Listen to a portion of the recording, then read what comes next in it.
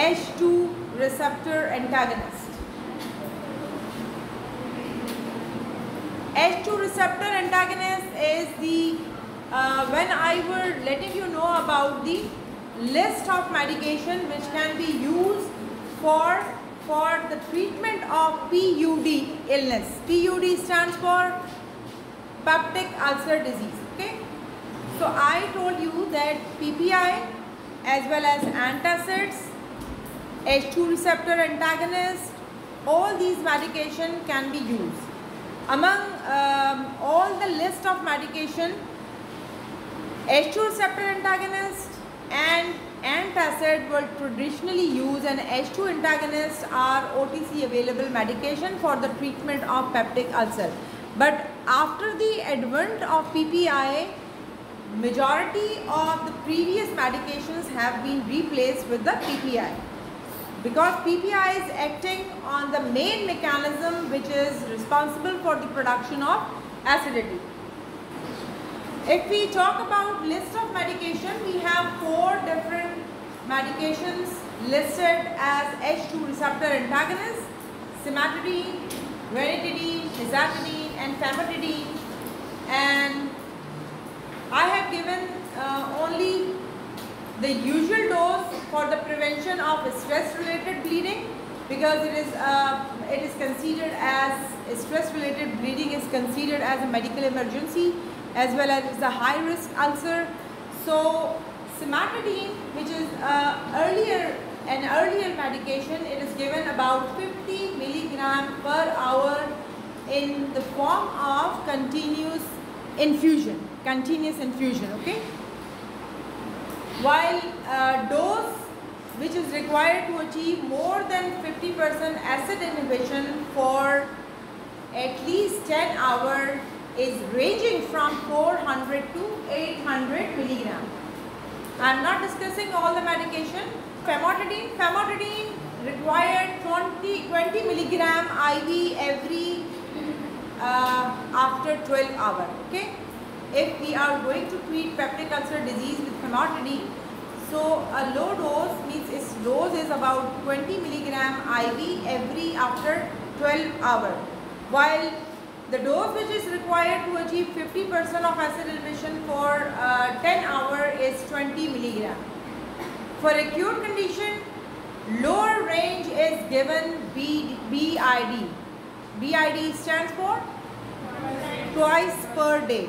Lower range means if we are going to treat with cimetidine, so the lower range is 400 milligram, that should be given twice a day, in the morning or at the night. I said majority of the doctors are prescribing H2 receptor antagonists for the control of nocturnal acidity or nocturnal release of HCl. While if we are giving at the night time, so the higher dose is given, or the upper range of the drug is given, that is about 800 milligram. As far as potency is concerned, famotidine is considered as the highest among all listed medications which are considered to use as an H2 receptor antagonist. Now come to pharmacokinetics and dynamics. In 1970 till 1990, these are used for the peptic ulcer, but with the advent of PPI, their use is declined. While 4 H2 receptor antagonists are most commonly used in the clinical setting, as far as their serum half-life is concerned, all 4 agents having serum half-life about 1.1 to 4 hours. Yes, 1 to 1.4 hours. What does it mean? Serum half-life is the concentration of drug is becoming half, or 50% is eliminated and 50% is remaining. So that time period is about 1.1 to 4 hours. H2 receptor antagonists are cleared by a combination of hepatic metabolism, glomerulus filtration and renal tubular secretion. So that is the point which help you to suggest is it safe for the renal problem or renal compromised patient or not, because it is passing or eliminating through renal pathway. So the dose should be adjusted specifically for the elderly patient as well as elderly people, as well as the patient having renal problem or renal insufficiency. Is it clear? कम करना पड़ता है. Mechanism of action. Mechanism of action. I will show you the picture of for the mechanism of action. This drug H2 receptor antagonist acting by direct increase of acidity or production of HCl, as well as by the indirect way. If you observe this chart, there are three receptors which we discussed in the beginning, that H2 receptor, CCK-B receptors and M3 receptors. Okay? M3 receptors are stimulated or accelerated by acetylcholine secretion, while gastrin or G cells is releasing gastrin, and the receptor where the gastrin is acting is CCK-B receptor. There is an internal second messenger system which is communicating from the external stimulatory agent to pass the messages for the production of acidity. So the internal mechanism or cellular mechanism for M3 and CCK-B is to stimulate GQ type of internal system. That will ultimately initiate IP3, that is inositol triphosphate, a second messenger which can facilitate the cation concentration inside, and ultimately it will act upon hydrogen potassium ATPase. Is it clear? So this will transmit hydrogen potassium in a hydrogen molecule inside. Along with that, chloride are co-transported and will synthesize HCl. Same phenomena can occur when histamine receptors are activated. So histamine, when directly activated, it will stimulate GS type of protein in the internal cellular area, which will act upon having a positive effect on cyclic AMP, another type of second messenger, and then it will act on hydrogen and potassium ATPase. This is the mechanism of H2 receptor by a direct way. Indirect way is that it is written in the book that it can also stimulate both these receptors, gastrin and acetylcholine, in the indirect way when it is initiated. When H2 receptors are initiating, ultimately it is also giving a stimulus to release gastrin as well as acetylcholine to act on the receptor. So by two mechanism it is acting to release HCl. So once we block with the help of, as the drug is given over in the chart, that cimetidine is blocking histamine and atropine is blocking acetylcholine, while omeprazole, which is a PPI, it is blocking this main mechanism which is responsible for the acid production. So directly it will act on the H2 receptor, and indirectly it will block gastrin and acetylcholine receptor. So the mechanism or dynamic of this drug is to control HCl by two mechanisms. Is it clear? Is it? All inhibit 60 to 70% of total 24-hour acid secretion. Impact of H2 blocker on acid pH raising is more at nocturnal and fasting acidity, while mealtime pH raising effect is lower. So therefore, H2 receptors are suitable if they are given at the night time. Means they are more efficacious if they are given night time, because their impact on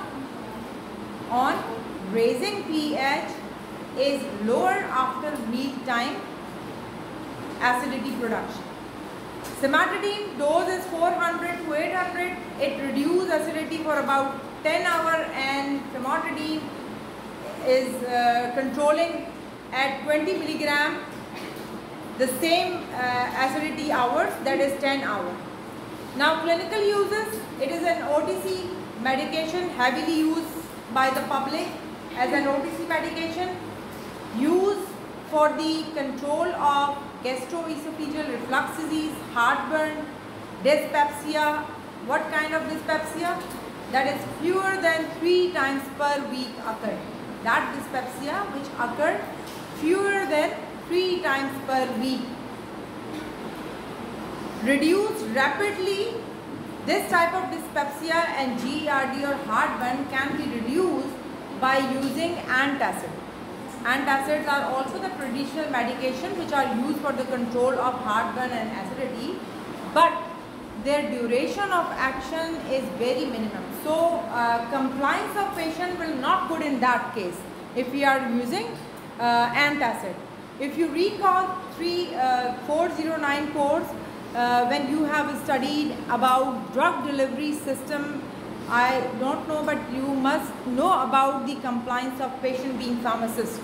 This is your responsibility to decide what kind of patient can take what formulation, what type of formulation. For example, if we are giving tablet form to the kids, it is not suitable. Their compliance will never be good for the tablet dosage form. So it is always preferred that the children should be given what kind of formulation? Syrup and as well as suspensions. Similarly, at the elderly stage, or if the patient is having any problem related with swallowing, so in that case, either IV route of administration is preferred and solution or syrups are preferred. So antacid can be given in that case, but their duration of action is minimum, that is about 1 to 2 hours as compared to H2 receptor antagonist, which is having duration of action about 10 hours. Okay, 6 or 6. So if it is taken prophylactically before meal, then such type of effect or such duration of action can be achieved. Frequent heartburn is better treated with twice daily H2 receptor antagonist or PPI. But keep remember, PPIs are always preferred over H2 receptor antagonist. At night time, double dose is given, while in daytime doses are divided into 2 doses, morning mein or night mein. ठीक है जी? And we use the term HS for night time or nocturnal control of hyperacidity. It is also useful for the treatment of peptic ulcer disease.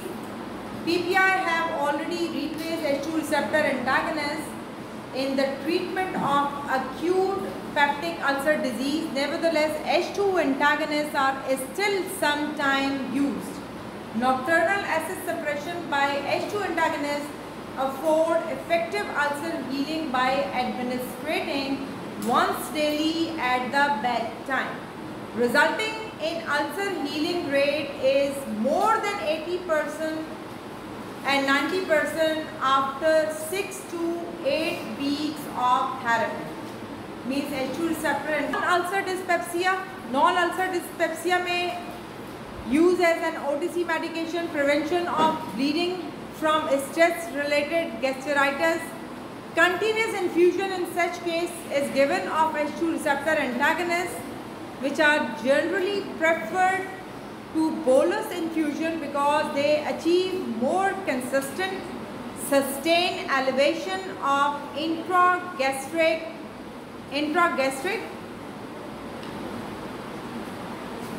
levels. For example, pH can be controlled about 50 mg per hour continuous infusion. Means it can enhance the pH level up to 6 to 7 if it is given in intravenous infusion form about 50 mg per hour. Now adverse effects. This drug again like PPI is considered as a safer drug, while cimetidine, it is a potent inhibitor of cytochrome P450. It is an anti-androgenic product. H2 receptor antagonist जो है, it is acting on androgen hormone and antagonizing the hormone, which will result in gynecomastia, that is enlargement of breast and impotence in the male, while it will result in female galactorrhea, that is the discharge from the nipple in the female. It can cross blood-brain barrier, which will result in confusion, dizziness and headache. So it is avoided in elderly and mentally unstable people. Along with that, it can cross placental wall and it can cross placenta, so it is not given to the female conceiving or specifically in the early trimester of pregnancy, when the embryonic development is starting. Again, adverse drug reactions, cimetidine and ranitidine decrease creatinine clearance. Other H2 receptor blocker have fewer side effects. Blockade of cardiac H2 receptor may cause bradycardia, because H2 receptors are also present in the heart wall, so it may lead to cause bradycardia to be used for the longer period of time. As far as drug interactions are concerned, cimetidine interfere with the several important hepatic cytochrome P450 drug, क्योंकि it is metabolizing by cytochrome P450 enzyme system. So this system is the main metabolic pathway for the several drugs. Half-life of the drug metabolized by these pathway may be prolonged. All those drugs which are metabolized by these enzymes which are present in the hepatic level or cytochrome P450 system, so all those drugs which are using the same pathway, they can or their action can be prolonged if we are giving cimetidine along with the other drug. Ranitidine bind 4 to 10 times less, and negligible cytochrome interaction occur with nizatidine and famotidine. So these are considered as safer as compared to cimetidine. H2 receptor antagonists compete with creatinine and certain drugs, जिसमें कि procainamide है, for renal tubular secretion, inhibit gastric first pass metabolism of ethanol. This is for specifically for those countries they are using alcohol as their. Okay, today is your opportunity to build tomorrow you want. Okay, here we have wounded up H2 receptor antagonists. In the next class, inshallah, we will start with antacids. Any question in today's lecture?